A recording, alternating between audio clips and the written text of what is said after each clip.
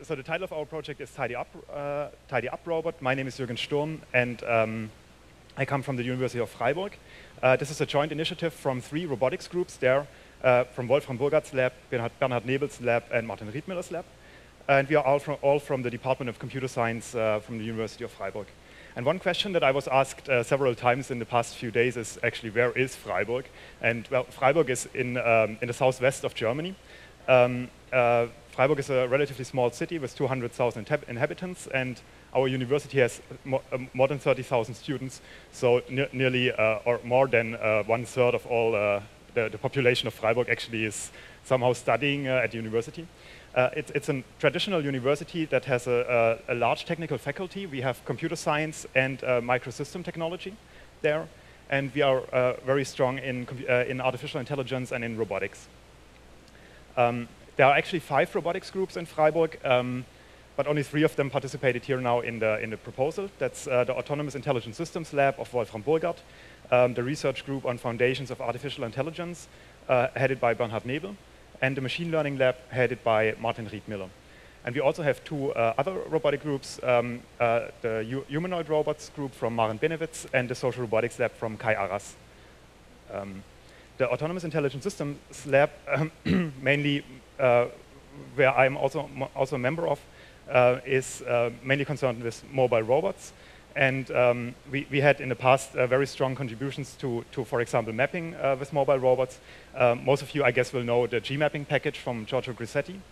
We also did lots of stuff with navigation and localization of mobile robots.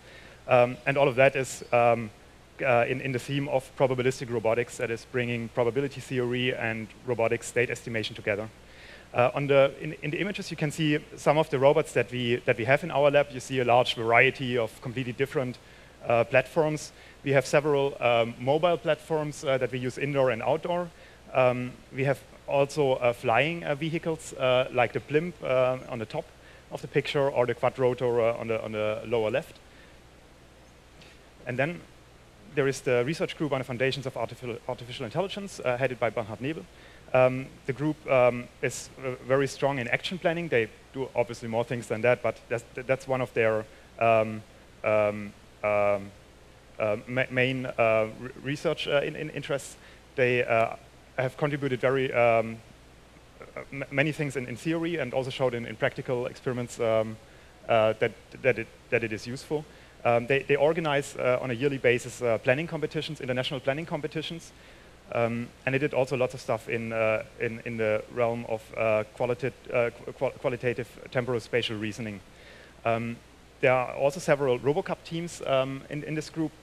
They won the World Championship 3 times in the past, and they also built the world's first autonomous table soccer robot, which is pretty hard to beat, or basically impossible to beat at human speed. And they participate at the RoboCup Rescue League. And the third group is the machine learning lab from Martin Riedmüller. They are very strong in everything which is related to machine learning tasks. So they did a lot in reinforcement learning using neural networks. And the main focus for them is to make it really learn fast, so learning from only few training samples, because a robot only has a finite number of finite time to actually collect data. So you wanted to really learn efficiently policies and strategies. So they have shown the efficiency of their systems in several applications. For example, a forecasting system for the distribution of newspapers in Germany. But also, they've also won the World Championship in RoboCup before Martin Riedmüller came to Freiburg 1 year ago, and also in industry projects. Now I come to the real project that we want to do with the PR2.